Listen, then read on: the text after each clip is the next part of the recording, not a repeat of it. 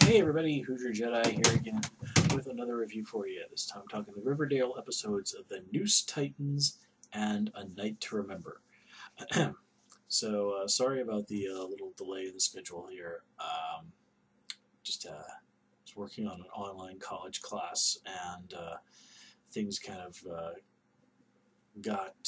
schedule got a little bit messed up, but everything did work out in the end. I even ended up getting an A on that class, so pretty happy about that.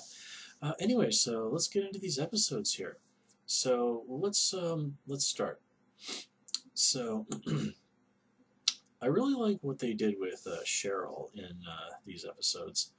I mean, when we first pick up with her, she's stuck in this basically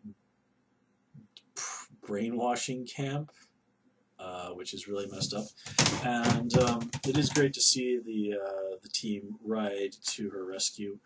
But I really did like how, especially in these episodes with Cheryl, there's a really great back and forth between, Cheryl being at a low and then Cheryl being at a high. Um, and I do like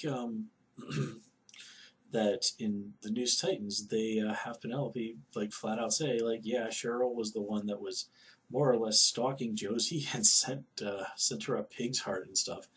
And Josie understandably freaks out and basically says like, okay, that's it. I'm through trying to help Cheryl. I mean, I can't help somebody who did this to me, which is great. That's a perfectly reasonable reaction. But in the next episode, it's basically just takes Cheryl apologizing and a little conversation, and she's forgiven for that.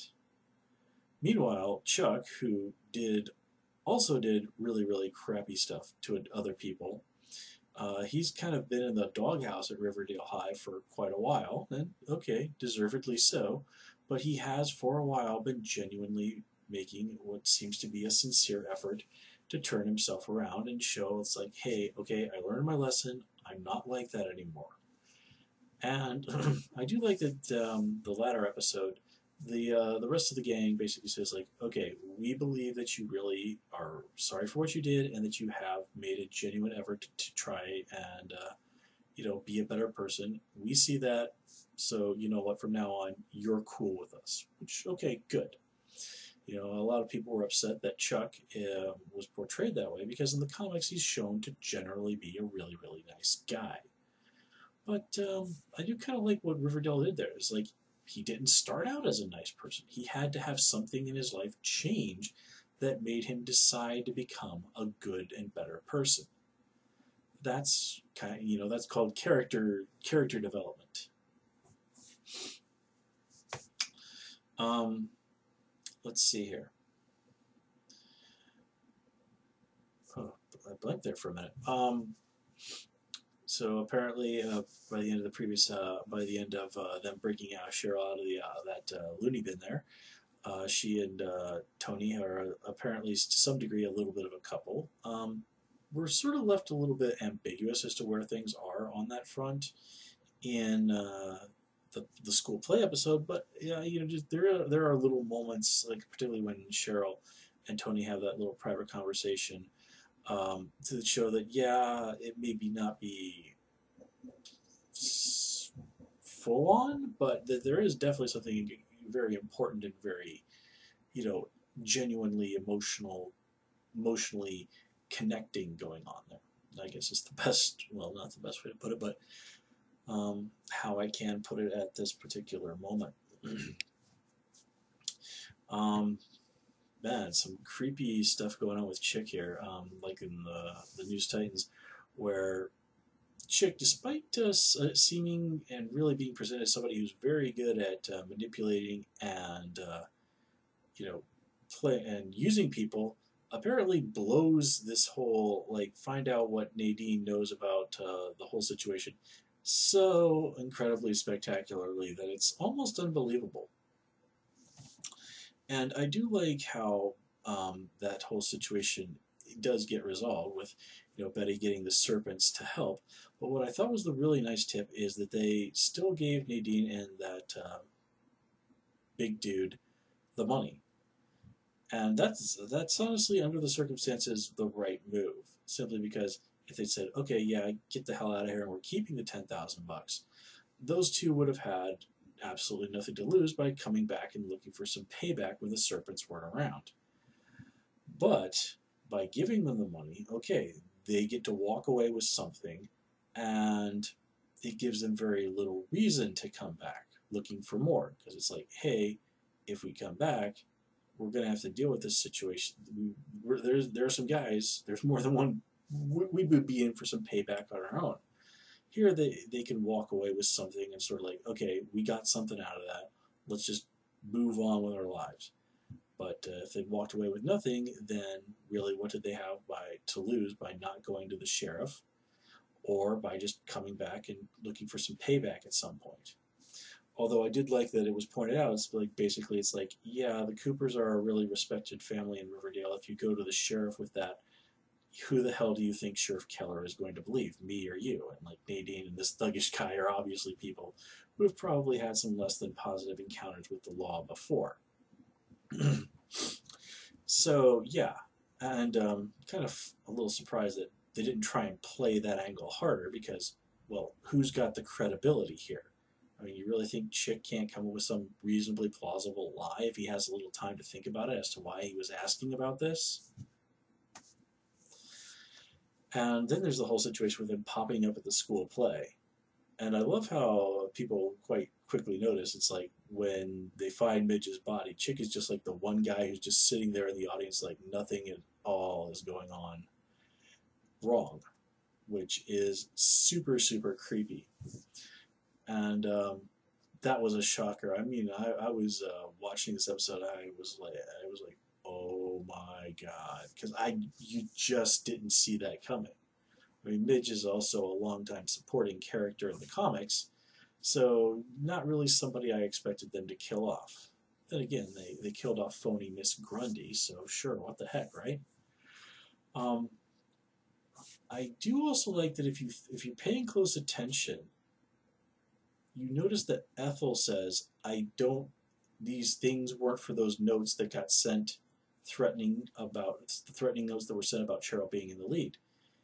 And yet, only, if I remember right, like Kevin, Jughead, and Betty knew about that. So how did Ethel know about that?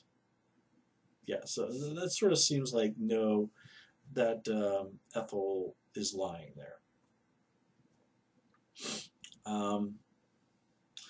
Also, just one thing I want to know is like, is anyone else find it weird that Fangs was in there just chatting with Midge right before she died, and then he gives this really weird excuse as to why he was in there? I mean, we really don't have a very good read on Fangs as a character, so it's kind of hard to say, but this is like, there's got to be something more going on there. Like, well, if there wasn't a reason for that, why would they even show us that?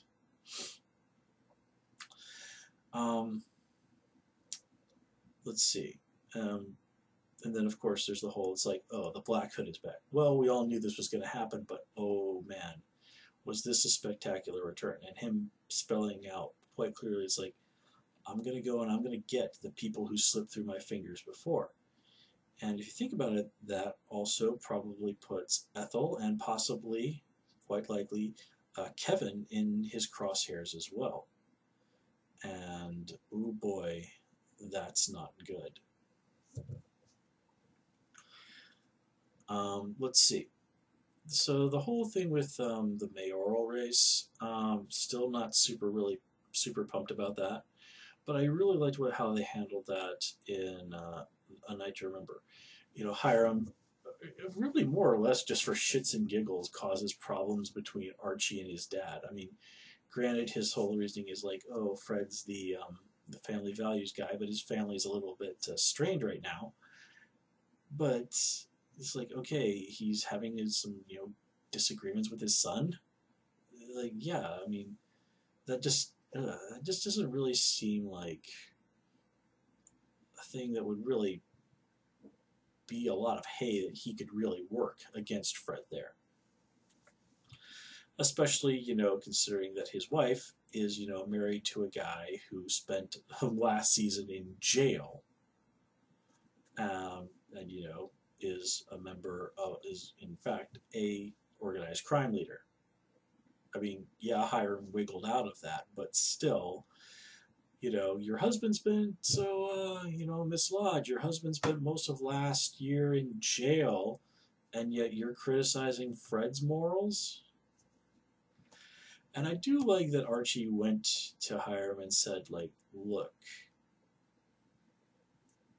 don't try and come between me and my dad. That's not a fight you're going to win. And, that's right. I mean, Archie, I like that Archie is really kind of showing that, like, yeah, I'm loyal to you, but even that has limits. And, I think that this is actually something that Hiram would respect. I mean, do you really think there's any oath anybody could make him swear under any circumstances that would make him do something that would harm or come between him and his relationship with Veronica? No.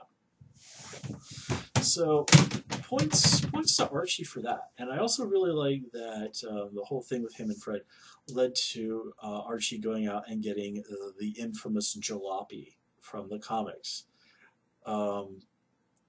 That's such a nice classic Archie touch right there. That's great. And also, I really liked, in general, I really liked the musical episode. I mean, it's there's so much cool stuff going on. Betty and Veronica have another really nice, Betty latching onto Veronica. But I do like how Archie kind of talks Betty some sense to Betty, and it's like, look, you really don't know what's going on with Veronica. Cut her a break, which is something that did need to be said. And in general, I really like the musical aspects of this episode. I mean, musicals are really, really fun. I'm not really familiar with Carrie the musical. I heard that such a thing exists, but I've never seen it. I can't even remember the last time I watched a musical. I think it was like some musical episode of a TV show or something. I can't remember. I like musicals, but they're not really something I actively seek out to watch. But yeah, man, I mean, like the singing and the dancing, I mean, this was just so well done. It was really, really great. Just so much fun. And then everything gets turned on its head. It's beautiful. I love it. This is one of the reasons why I like this show so much. Nothing really particular to say about the whole thing with Alice and FP and what's going on there. Although I did like how Alice really got to see a lot of herself in the role of Carrie's mom, and how that sort of let her basically say, like, look, Betty, I know I've screwed up a lot as your mom, but I don't want our relationship to go down the toilet. So yeah, lots of good stuff in these episodes, guys. I'm so digging this show. I cannot wait to see what happens next. Until next time, then, take care and have a good one.